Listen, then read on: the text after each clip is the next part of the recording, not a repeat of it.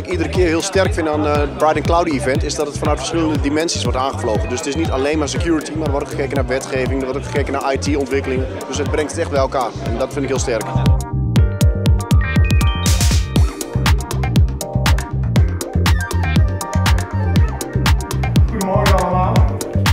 Cybersecurity is a global issue, and the trust that we have that underpins our digital ways of life across borders. But it's really about building that prevention engine within our company that ensures that all of our customers receive that protection based off of each individual action. En ik ben ervan overtuigd dat cloud, maar ook smart cities, het wordt de volgende 5 jaar. Het wordt vandaag al fascinerend.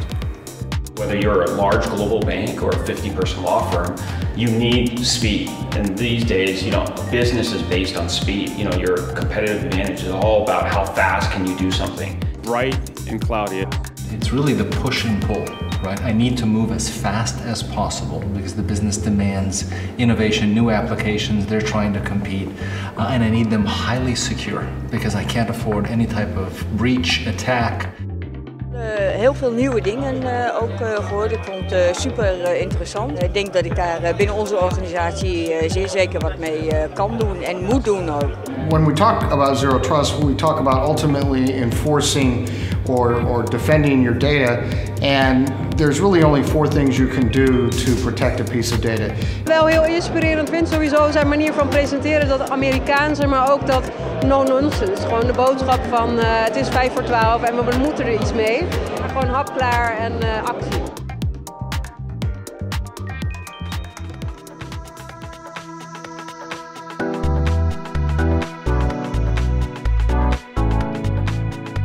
Innovation after innovation presented and showed to the customer.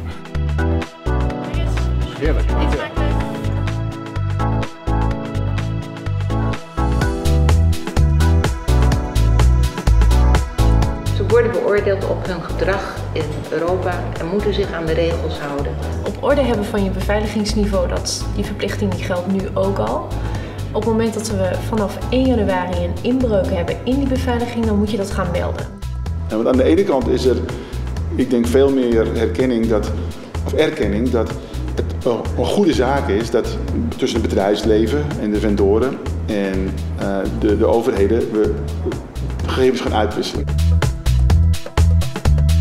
De wet datalekken is toch wel heel erg voor mij persoonlijk van toepassing waar wij veel mee moeten gaan doen. Dus ik zal zeker daar actie in gaan ondernemen. Ja. De ontwikkeling rondom cybersecurity. Je bent er wel veel mee bezig en probeer me op alle vlakken te verdiepen. Maar als je daar niet komt, dan hoor je zoveel nieuws en ook alle sprekers die zijn geweest. Ja, er zaten wel wat indrukwekkende onderwerpen tussen. Ja. Simple, secure now.